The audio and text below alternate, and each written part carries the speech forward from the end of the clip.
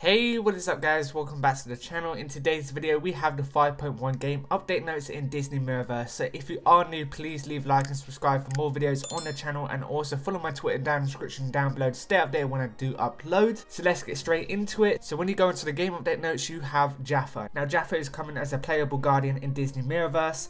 We had him as a boss and now we get to play him, so I'm excited to actually test him out and see what he's like. Now you might be thinking it's just Jafar next month, but there is actually potentially going to be the 2 new guardians as well coming. I did mention it to Kabam and they didn't actually give anything away, but they did put the eyes up emoji, so we could have 2 new guardians coming as well as Jafar next month in Disney Mirrorverse. So we're just going to get straight into the actual content coming next month. So we have Story Act 2 Chapter 1. So Act 2 Fractured Bonds is officially here. In this story act, prepare to immerse yourself in a new and exciting storyline told by the perspective of villains. The story picks up right after the ending of Act 1. Following Hades' defeat, Jafar uses the opportunity to propose a different approach to defeat the Guardians that they won't see coming. So the first chapter of this new act, Chapter 1, An Uneasy Alliance, comes with unique challenges and marks the beginning of new adventures full of magical twists. So this act is about villains.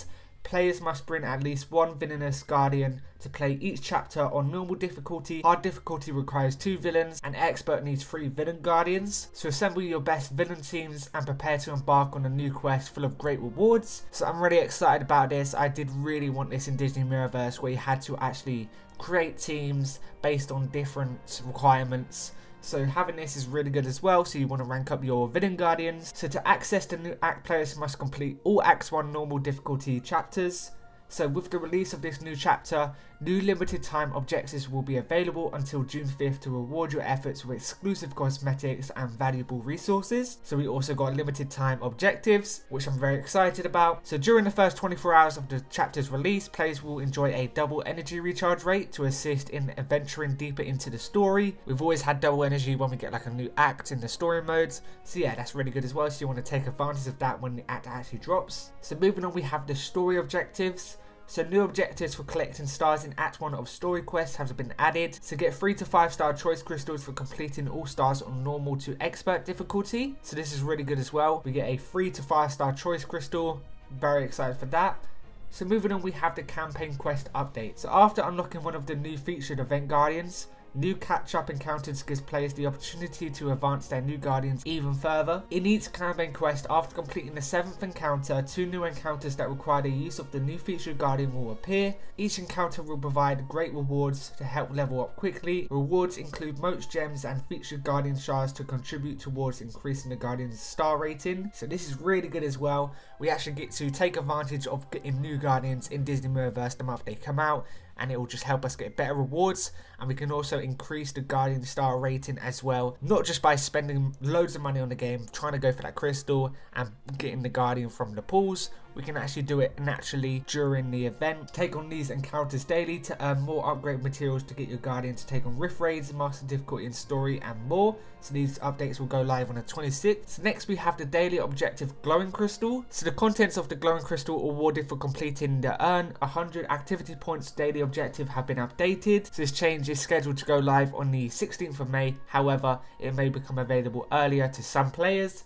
So this glowing crystal has been updated to include gold, energy, XP motes, and gem shards. So the type of glowing crystal rewarded will change based on a player's story mode progression. Players will receive different glowing crystals as they move from one progression to the next. So you can see all the progression changes here and the updated rewards. So basically, if you complete Chapter 8 on Expert, you can get a 1 to 3 star Guardian, Gold, Superior XP motes, Major to Superior Energy, and Tier 3 Gem Shards. Now you want to keep in mind, this is just for the daily objective. Other glowing crystals will just be the same.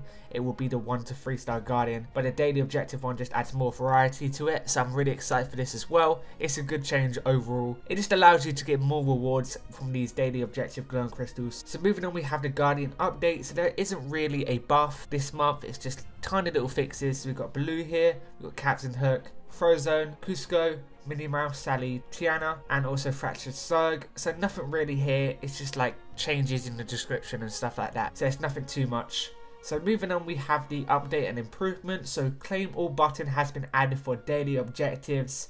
Yes, finally, after so many months of just not wanting to claim those daily objectives, we can finally just press claim all and get them all at once.